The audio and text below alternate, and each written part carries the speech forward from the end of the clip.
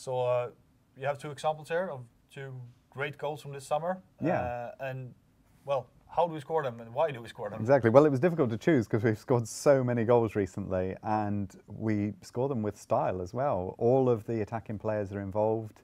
We open up space for each other, lots of passing to each other. It's just, yeah, it's a very nice attacking play. And so it was hard to choose exactly which ones to use. But I thought I wanted to have two where we start with very nice defence, coupling to last time, and have then created and opened up an opportunity for each other. And the Sundsvall match was a very good example of this, the home match against Sundsvall. And I've got two goals here. One is Alex's goal, and then we'll come on to Moyo's goal.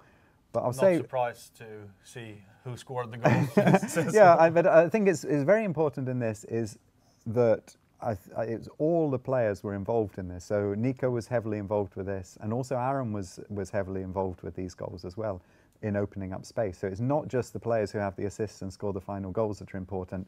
It's opening up the space, and it's all the players who are involved in that.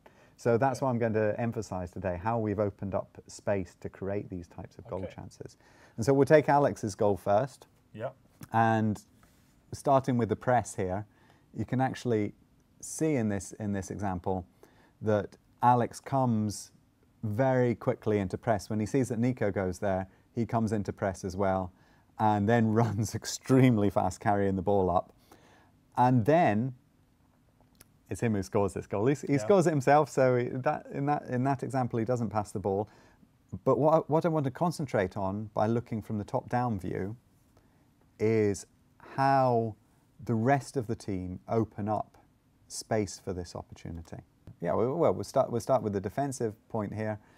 When Alex gets the ball back, you just see these green spaces opening up. Yeah, and he's taking number 16 and pulls him away, so he leaves number 5 very alone. Exactly, and that's the whole idea here. It's often we give the credit to the players who get the assists, who score the goals, but it's often about opening up the space for the other players. And this is exactly what Aaron does here. He drags number 16 out because he has to mark him because he's got this large space in front of him, so Alex can pass him.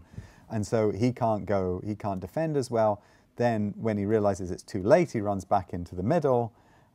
Number 5 is confused by Moyo and Nico coming in on that side. And that, as you pointed out, opens up the space between the two of them for the shot. Yeah.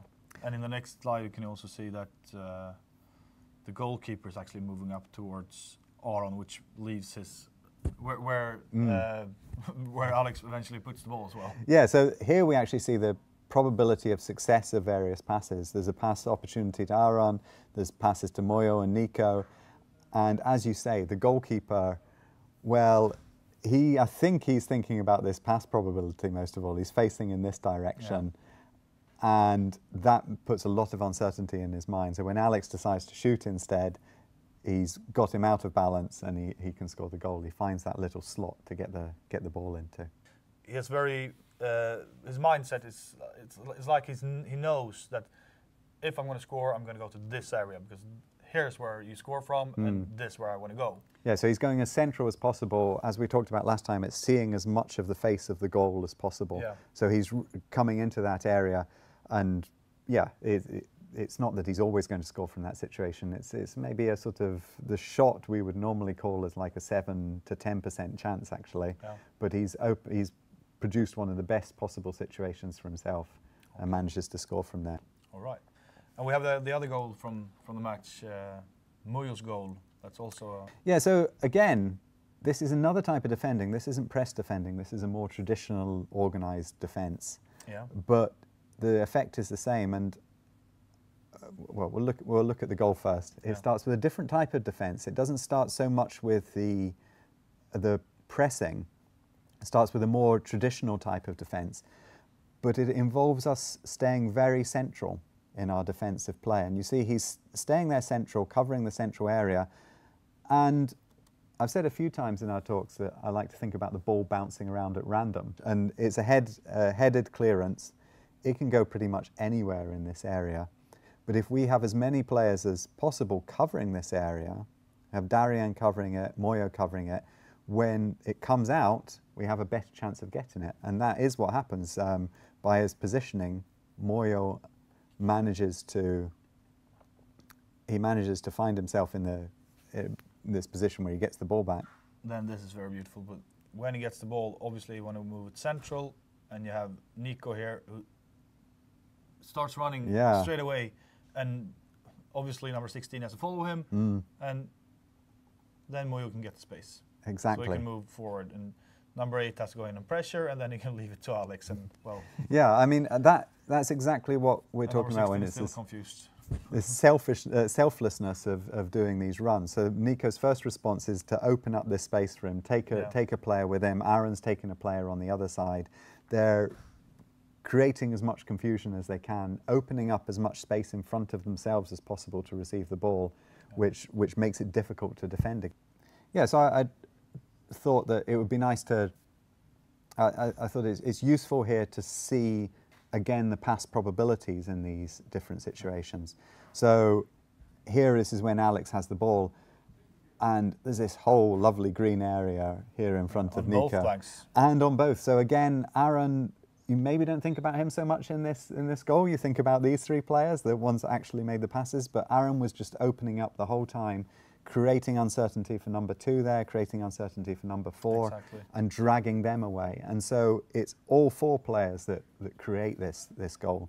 And from a Hammarby point of view, this is like a very beautiful picture, because you want as much green as possible, and you want close to goal, and you want and we often see that when we look at these pictures, that we kind of surround the opposing team who are in this sort of clump, desperately trying to work out where the ball's going to go while we play around them in these green areas. So this is very nice example here. Even at this point, Alex has actually a 60% chance of playing the ball up to Moyo according to our model. And here you can argue this is a better goal-scoring position, but this is a more certain pass. Yeah. And so we make the more certain pass, and once we've made that, this is when Nico has the ball. Once we've made that, then Alex is actually standing in a very nice, good position where he can receive the ball. Moyo can receive the ball right in front of goal, and almost can't miss situation.